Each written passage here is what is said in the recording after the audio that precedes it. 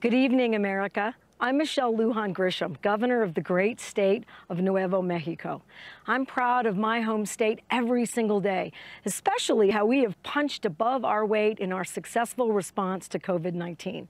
I'm proud of New Mexicans from Taos to Truth or Consequences who have stepped up and sacrificed in so many incredible ways this past half year.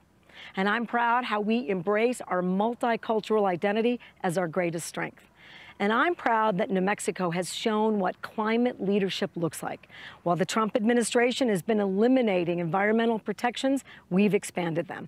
While they've been rolling back regulations on oil and gas, we've taken on polluters and held them accountable.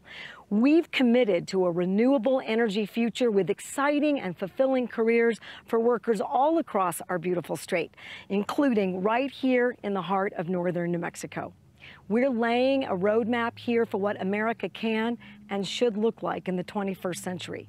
An America where we lead again, where we build safer, cleaner, and more affordable cities and communities, where we provide meaningful opportunities for workers and families to thrive and build better lives.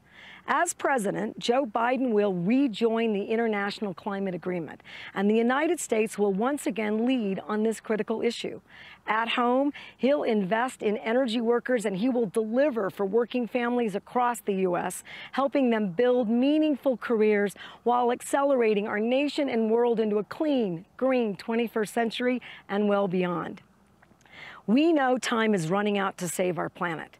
We have the chance this November to end two existential crises: the Trump presidency and the environmental annihilation he represents.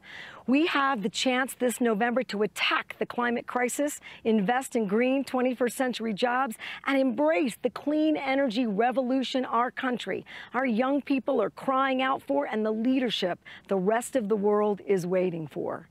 The choice is clear. The choice is Joe Biden. Thank you, America.